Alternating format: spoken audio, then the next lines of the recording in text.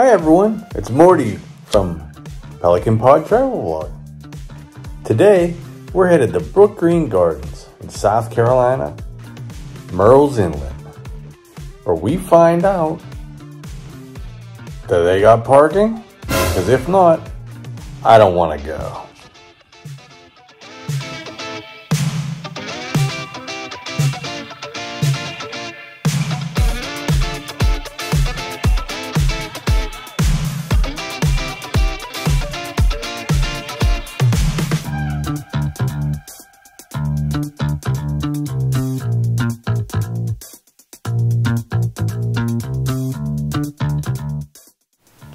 Brookgreen Gardens is in Myrtle's Inlet, located about 1 hour north of Charleston, South Carolina, and about a half hour to 45 minutes south of Myrtle Beach.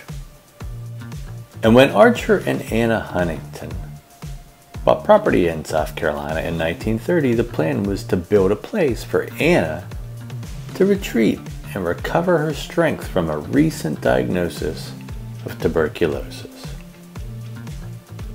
I won't speculate on why their plans changed, but 18 months later, it became a private, not-for-profit called Brookgreen Gardens, a society for southeastern flora and fauna, with three main purposes: to collect and display American figurative sculpture, to collect and preserve plants of the Southeast, and collect and preserve animals of the Southeast. And these trees you see along the path are live oaks, and they're covered in Spanish moss. Spanish moss is an epiphyte, which means it's an air plant and does not rely on its host for nutrients. So unless it weighs down the branches in a dangerous way, it's generally good to leave alone. Throughout Brookgreen, you will see this beautiful growth.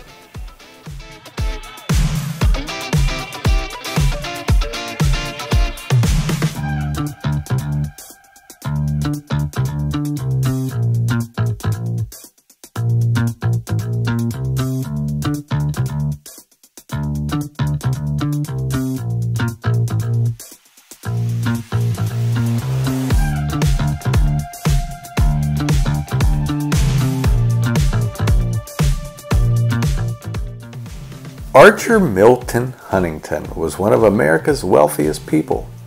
He was a poet, industrialist, and founder of cultural public institutions, such as Brookgreen Gardens. Anna Hyatt, later Huntington through marriage, was an award-winning sculptor who had a thriving career when they met. And she was the first female artist to create a public monument in New York City. Her famous piece, Joan of Arc. Later in this video, I will show plenty of Anna's sculptures. But for now, let's take a look at some of the gardens and what used to be a plantation before the Huntingtons bought the property.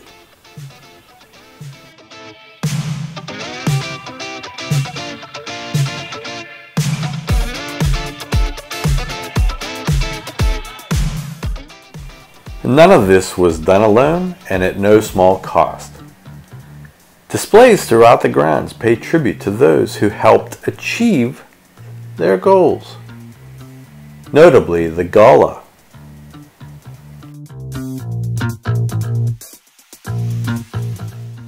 The Gala are a subgroup of African American ethnic, and their language and culture have preserved a significant influence from Africa as a result of their historic geographic isolation and the community's relation to their shared history and identity. Their language is a mix of Bahamian, Barbadian, Guyanese, Jamaican, and more, and is sometimes called Sea Island Creole.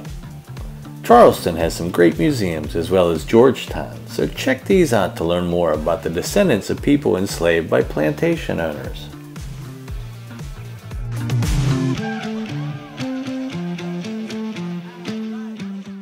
And again, this was before the Huntingtons and before it was converted to a non-profit.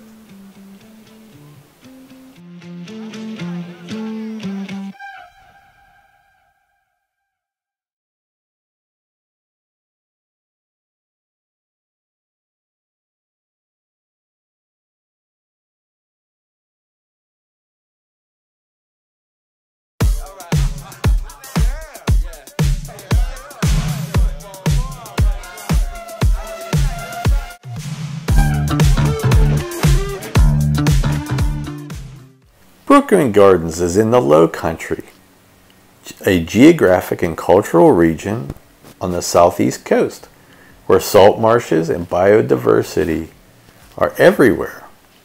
Once it was known for indigo and rice plantations.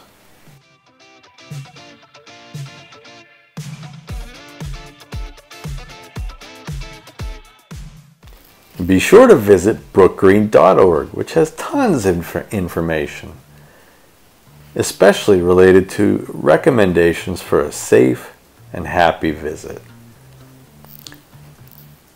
Steps they point out include: be aware of your surroundings, admire but don't pick anything, do not approach, feed, or bother wildlife, avoid the edge of ponds and rice fields,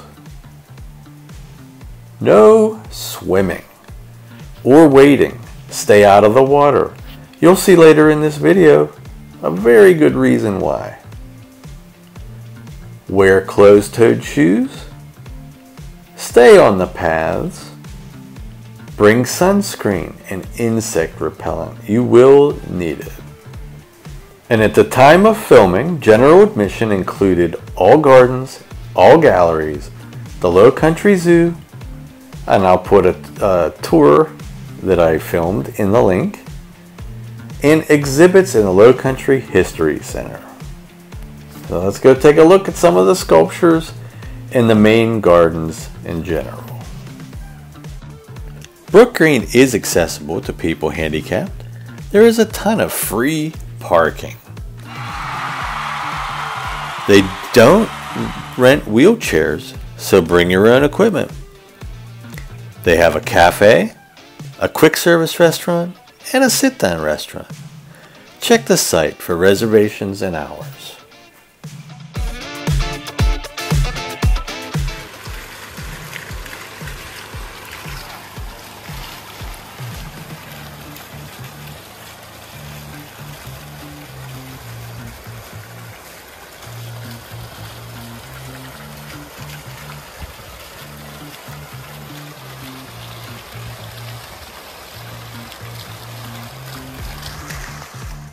There's so much to discover here, both of hidden history and nature, and there's no end to the rows of outdoor sculptures featuring American figurative expressionism.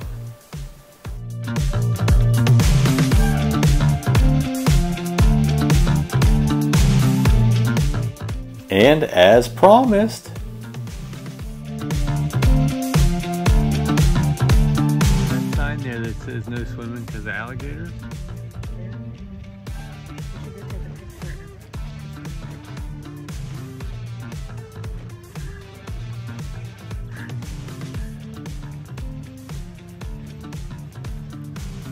They're not joking with the sign, are they?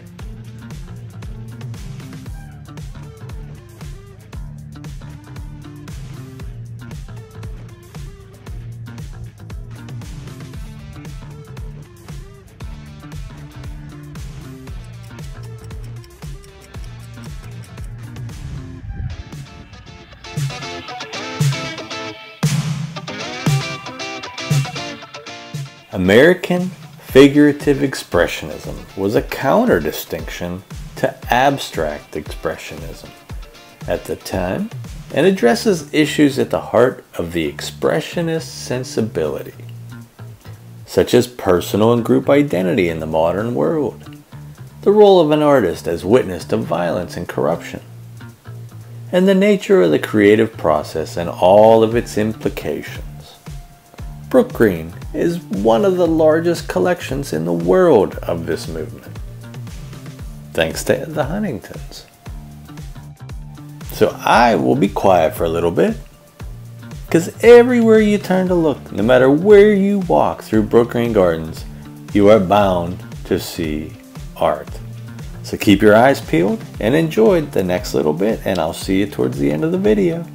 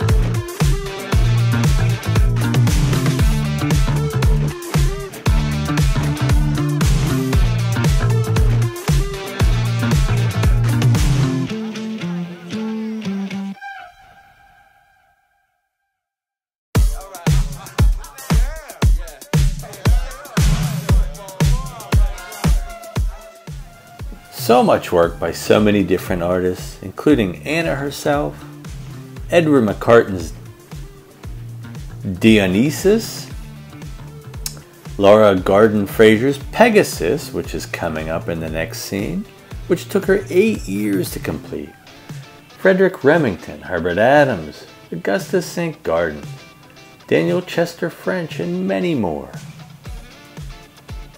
There's even a storage facility where everything is kept out and open to the public. Once you enter the garden, it's part of the display.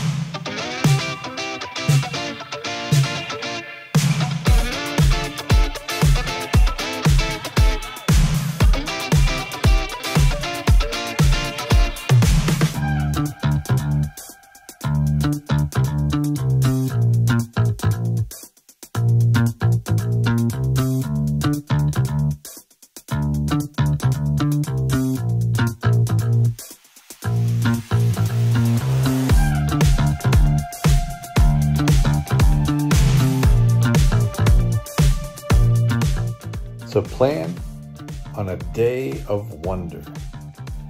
Walking around, checking out the grounds. More than 2,000 sculptures by over 400 artists. This place is huge. Right now, as of filming this, if you buy general admission, you get 7 days access. And I tell you, it would take at least 2 or 3 just to see some of the best of it. So put on some sunscreen, get some great walking shoes, head on over to Brookgreen Gardens.